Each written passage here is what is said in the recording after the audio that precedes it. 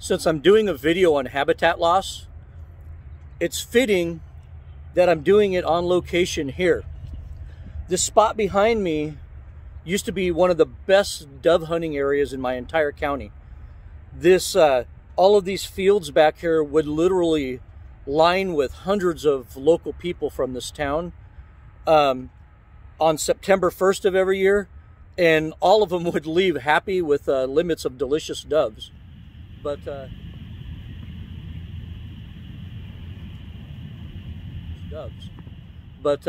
no more. Now there's thousands and thousands of homes going up behind me in this huge development.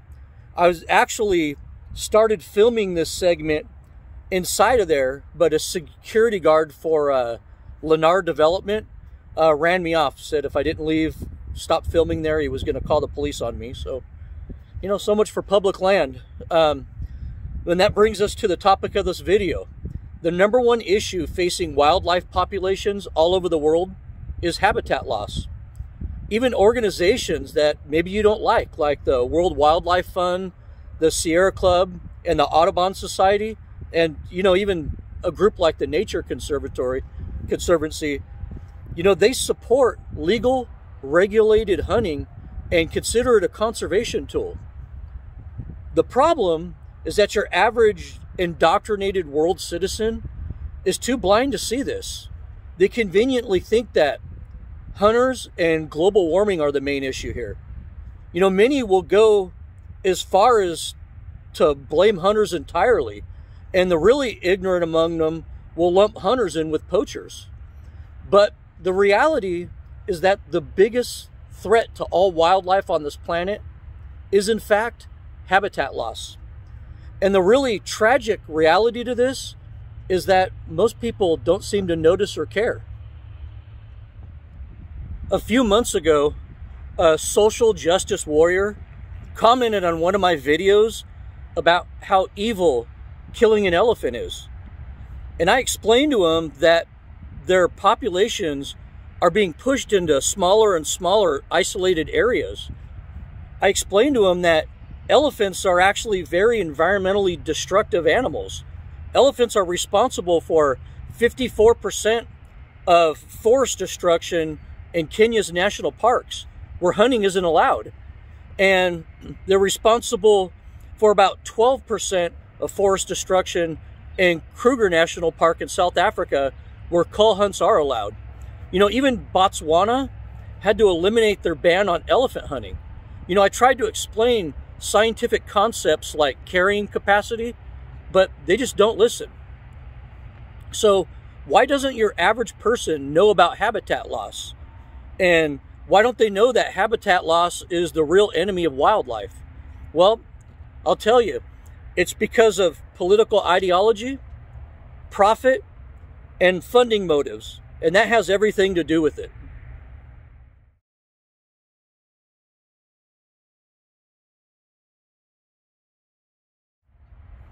Now, a lot of good little leftists around the world discount hunting as a conservation tool because hunters are counter to their ideological worldview. You know, therefore, hunting can't be good, can it? The media and decades of indoctrination are the main culprits here. Leftists also tend to oppose independence and self-reliance, which is the essence of the hunting culture.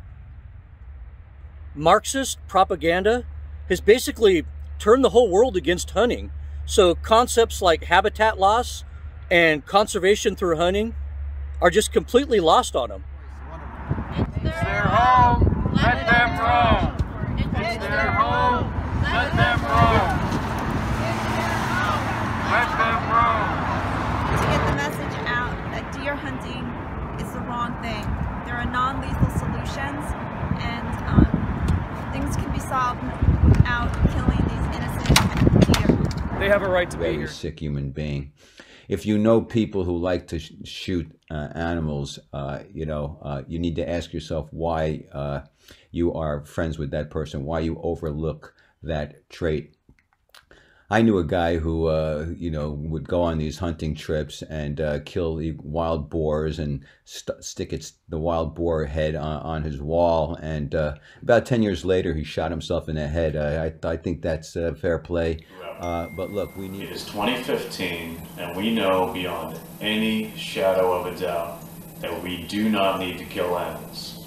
Under any circumstance. You're killing innocent, cute little creatures that have done nothing to you. Hunting's wrong. I'm sorry, hunting is wrong. It's disgusting. It's completely primal.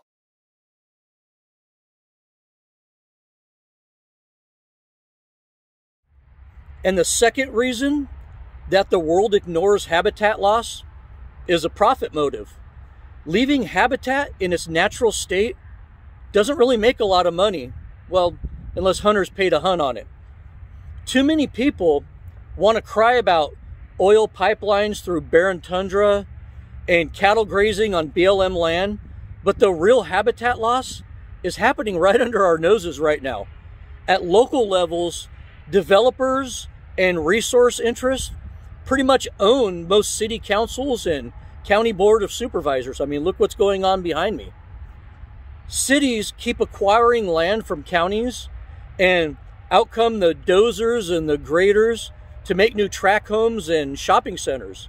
You know, in their insatiable appetite for tax revenue, counties give corporations huge tracts of wild land to build new factories and develop resources too. And before you know it, the place you used to hunt deer or quail or doves is a shopping center now. And this is just this monster Adobe facility right here. And basically, this whole area now is like the new Silicon Valley. Where this stands, there used to be huge herds of elk that would come down here. You'd see them all the time. And, you know, a long time ago, they put up a Cabela's right over there, and that was basically the only thing over here.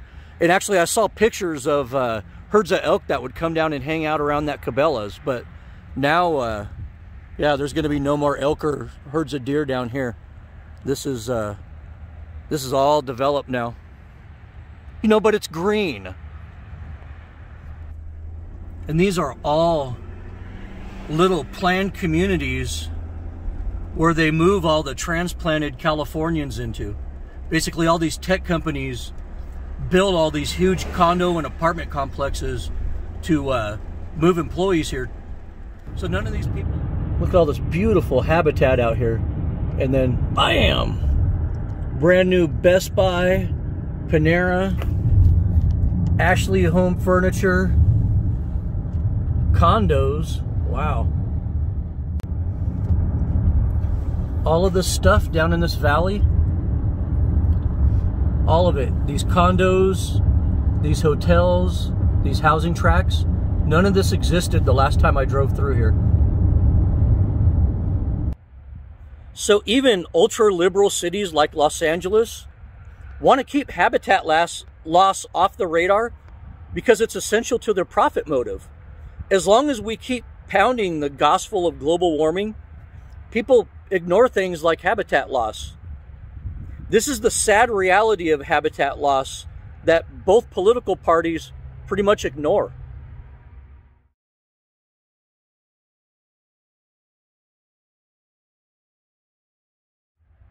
Now let's talk about public funding. The federal government last year gave $14 billion in funding for climate change research and technology. And the Biden administration is just about to add another $14 billion of funding on top of that. That's $28 billion in funding for climate change research, which is a virtual gold rush of funding for universities and the scientific community. So let's put this in perspective. Let's say that one university wants to do a study on how development, like you see behind me, affects habitat loss. And then another university, a completely different university, wants funding to study how climate change affects habitat loss. Well, in all likelihood, research that has a climate change angle to it is going to get preferential treatment for grants. And research that meets the political ideology of the people giving the grants is going to get the lion's share of the funding. So now the main cause of habitat loss is being ignored by the scientific community and their quest to keep the funding gravy train rolling. And all of these impressionable young future scientists in these universities are going to continue to ignore real science and the quest for more funding, just like their professors before them did. So now let's look at the nonprofits in this conversation, like, for instance, the World Wildlife Fund. Although they know that hunting is a great conservation tool and that development is the leading cause of habitat loss, they also want huge amounts of public and private funding. So in the interest of funding, they can't just go out and publicly declare the truth. They need to bury the truth deep in the depths of their website and openly fight climate change. The real tragedy of this climate change gold rush is that real issues like trash and toxic chemicals in our oceans and habitat loss due to development, like what you see behind me, are being completely ignored. As a result, habitat loss is just running unchecked right now under our very noses because the scientific community cares more about funding than it does about solving problems.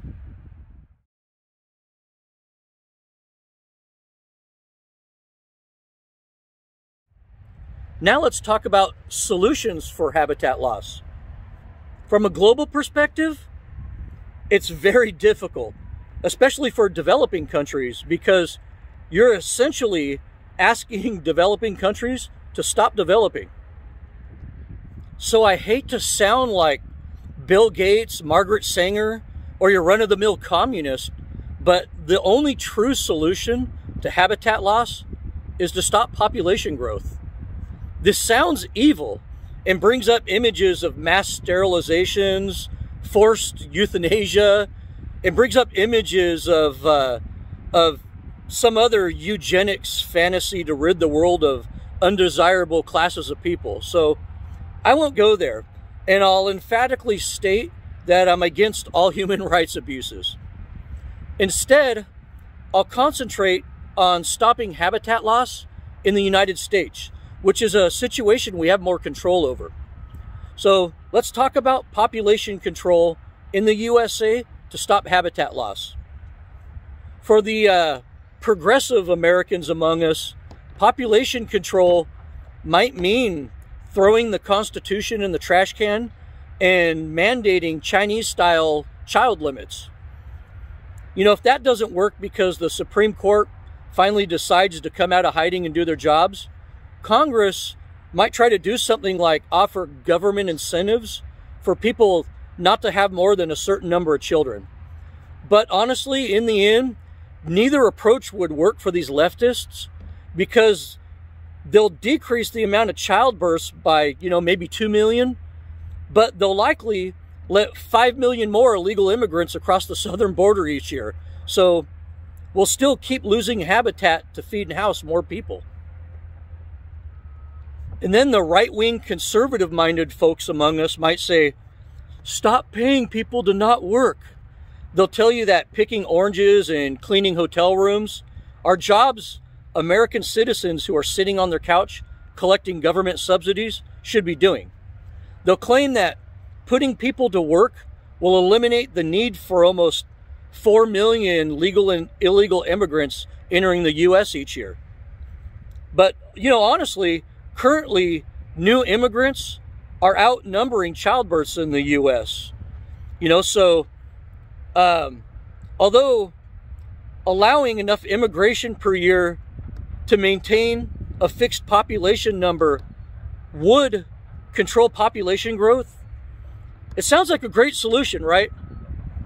It does sound great until you realize that a big portion of conservative voters out there are also sitting on their couches collecting government subsidies right now.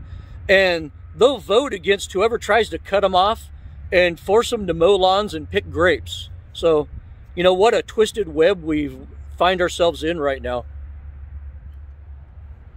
Also, another important thing you need to consider here is that stopping population growth means that GDP will probably stall, real estate might collapse, and government pyramid schemes like Social Security and pension plans will probably fail. So, knowing now that population control will never happen, how else can we slow down habitat loss? Well, we can probably be more responsible with what land we develop. Whether it's a tiny bug or a weed or a deer, all development creates some type of habitat loss. You know, but we could be more mindful of preserving pristine habitats.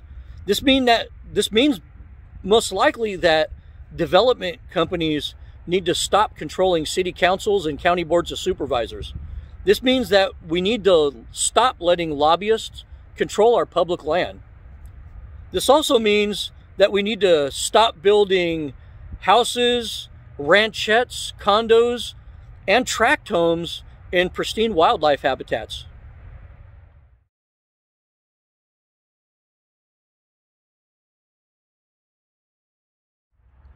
So in conclusion, I have to say it really sucks getting old when you've been an outdoorsman your entire life. You tend to reflect on all the great places you used to hunt and fish that are now gone due to development. You've watched animal populations get pushed onto private land or little pockets of public land where animals used to roam as far as the eye could see. You know, you've seen the most beautiful places get completely paved over.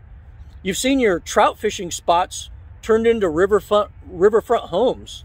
You know, and Starbucks seem like they're being built everywhere where you used to stalk deer. And you have to wonder, when is it going to end? And this problem isn't just isolated to overpopulated states like California, New York, and Florida. The low population Mountain West and desert states are experiencing population increases that are more than double the national average. Arizona, Idaho, and Utah have basically doubled their population in the last 30 years. Nevada has almost tripled its population in that time. Much of the land needed to support this sudden influx of people was formerly public land that outdoorsmen like me and you used to enjoy, and now it's gone forever. In California, we used to have salmon runs in every month of the year from San Diego all the way up to the Oregon border. And this supported a huge amount of animals, you know, including the now extinct California grizzly or California golden bear, which was the largest and meanest of all the brown bears, by the way. This because we dammed up, diverted, paved, and polluted these rivers to the point where the salmon and the bears disappeared.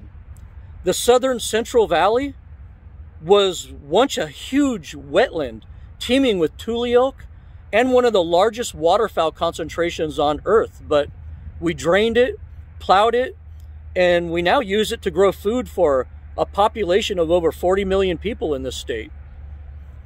And I'd hate to see the same thing happen to Montana, Idaho, Arizona, and Utah. So please don't make the same mistakes that California did. Watch your state and local governments and join organizations that are hunter-friendly that fight against habitat loss. Well, I want to thank you for enjoying my commentary on habitat loss. I obviously don't have all the answers or any of the answers, but I think I laid out a pretty good argument and gave my viewers something to think about.